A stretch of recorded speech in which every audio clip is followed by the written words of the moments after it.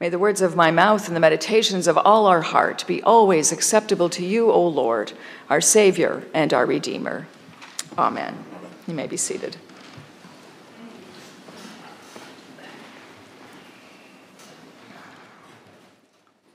Salt and light, sweetness and darkness. These are amazing images we hear about every day in our lives. On cooking shows, chefs speak about the importance of a meal having a balance of saltiness and sweetness, or savory and sweet. Your main course will perhaps be a bit savory flavored, lightly with salt to enhance its taste, while your meal is concluded with something sweet like a dessert. In the world, we often define things as light or darkness. Catastrophes and troubled times are defined as darkness in the world. Joy, hope, and happiness are described as light in the world. Darkness can be a negative experience, where light can be a positive experience. And darkness hides, often while light reveals. God hopes we have faith enough to shine light into the darkness and thus expose what is there. Jesus calls us to be the light of the world. The only thing that can overcome darkness is the light. And when light shines on our concerns and brokenness, it is a starting point on a journey towards repentance, healing, and forgiveness. Salt and light are how Jesus describes the people in this portion of his Sermon on the Mount. Jesus says we are the light of the world. We are the salt of the earth. We cannot be hidden while we are people of the light. We are seen as God's people, broken yet loved by God who reconciles us to wholeness. We add flavor and intensity to life and faith when we are salty for God. And with these two metaphors, Jesus tells us who we are and what we are to do. Right after he tells us that we are blessed. The other day I drove past a sign that said, "If you can't find the light, be the light." I think we can agree that there is too much darkness in our world. The first anniversary of the Russian invasion of Ukraine is coming up later this month, an invasion based on Russian misinformation to disguise the predatory behavior of its leader. The cold weather we had before Christmas led to several deaths in the US, as many people, both there and here, were without heat in their homes for several days. We are still dealing with COVID infections after 3 years of this pandemic. COVID's impact on our economy has caused inflation to rise, which in turn has led to interest rates rising to counteract that inflation. This has led to economic stress and challenges for many people. We are also living through a climate emergency as we see climate change affect weather patterns, making weather more intense. Many of our citizens, both young and old, are dealing with mental stress and anxiety as well, as we find a way through all of this darkness. And as a people of faith, we find a way to endure and persevere through it by leaning on God.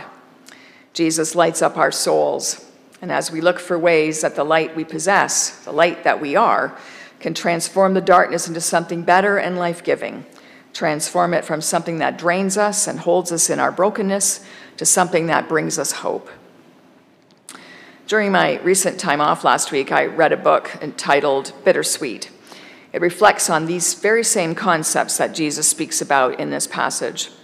The author, Susan Cain, refers to Jewish mysticism's view of it, which isn't too far off from early Christian mysticism's viewpoint on light and darkness. Jesus, as we know, was also a Jewish teacher and would have been aware of these metaphors in his own religious tradition, even though he wasn't necessarily a mystic. We do know he is a Jewish reformer, introducing a new relationship with God to humanity. And we also know that there are many references to light and dark throughout Holy Scripture. And I offered this paraphrase of Susan Cain's words from her book. In the beginning, all of creation was a vessel filled with divine light. It broke apart, and all the shards of holiness were strewn all around us. Sometimes it's too dark to see them. Sometimes we're too distracted by pain or conflict. But our task is simple: to bend down, dig them out, pick them up, and in so doing, to perceive that light can emerge from darkness. Death gives way to rebirth. The soul descends to this riven world for the sake of learning how to ascend. And to realize that we all notice different shards. One person may see a lump of coal, but someone else may spot the gold glimmering beneath. It's a very hopeful sentiment and image that she shares. Even when everything seems like darkness, we can still find the light. The light is still out there somewhere. And sometimes we just need to look harder to find it. But we need to believe it is there to be found, and we do not ever waste our time when we seek it. In our Christian context, we understand that Jesus is the light of the world. He is the one we seek. He is the one who calls us into his light, and through us, his light shines in the world. Therefore, he calls us the light of the world. And in the light, we glorify God. We are cracked open, so our light shines and illuminates everything. And when we can't find the light, we are called to remember that we are the light. It is within us somewhere because Jesus has put it there.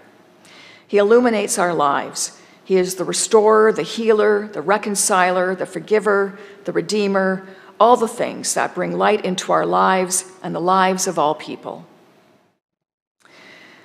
This passage is a call to discipleship by means of Jesus describing us as salt and light. We are called to boldness in putting our faith into action. Salt and light are our identity. Saltless salt and hidden light are of no use to God. These basics of life are describing the life of discipleship. And Jesus is telling us what we do for the world when we are salt and light. Jesus gives his disciples a distinctive capacity to elicit goodness on the earth. We have the capacity to elicit goodness as we participate in ways that we find in the Beatitudes, which comprise last Sunday's gospel and immediately precedes this passage that we've heard today. Last week, we heard that Jesus invites us to value the dispossessed, care for those who suffer loss, seek to do justice, show mercy, have integrity, be peacekeepers and peacemakers, and courageously stand for what we believe in as we join with God in building God's kingdom.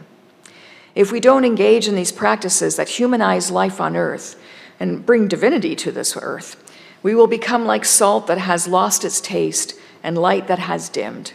Our fundamental being and identity will be diminished. When we are the light of the world, we are being called to be the gathered community that refracts God's light so that all nations and peoples can know God's justice and mercy. Light enables us to see things and is a kind of energy that gives things color, helps things grow, provides power.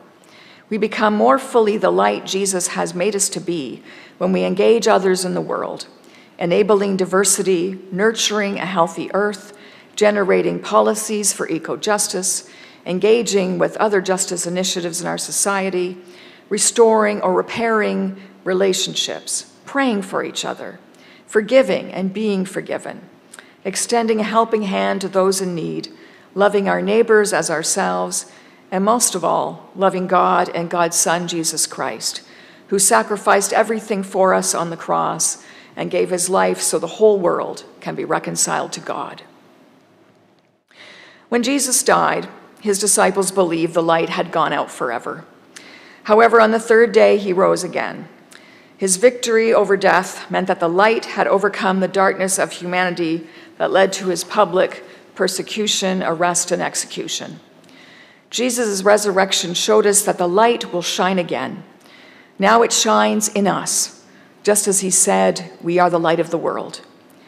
Now let us shine so bright that everyone will see our good works and hear our good words of God's good news. Amen.